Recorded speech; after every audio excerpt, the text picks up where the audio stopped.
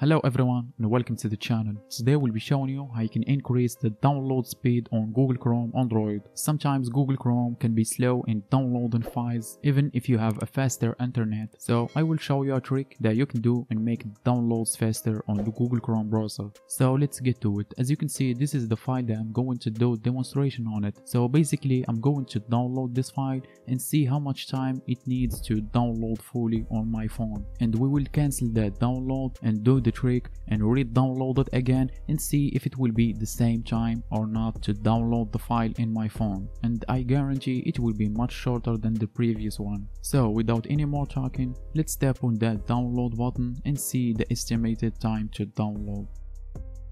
So as you can see, the estimated time to download is between 6 and 8 minutes for this file, and keep in mind this is not a big file, this is only 92 megabytes, and if the file was bigger the change will be much bigger. So let's cancel this download and do the trick.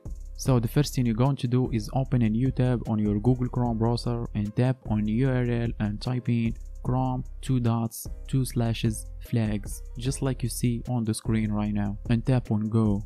And you will see this page right here and a search bar at the top screen. Tap on it and search for download, and you will see this first option right here called parallel downloading, and it's disabled by default. Tap on disabled blue button and pick enabled.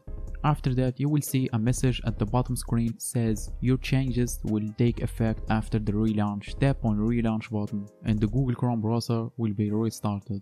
So right now we did the trick. Let's get back to our download page and download the file and see the estimated time for it. You do remember the previous download estimated time, right? It was between 6 and 8 minutes. So let's check how much it will give us this time. So the moment of truth, let's tap on download button.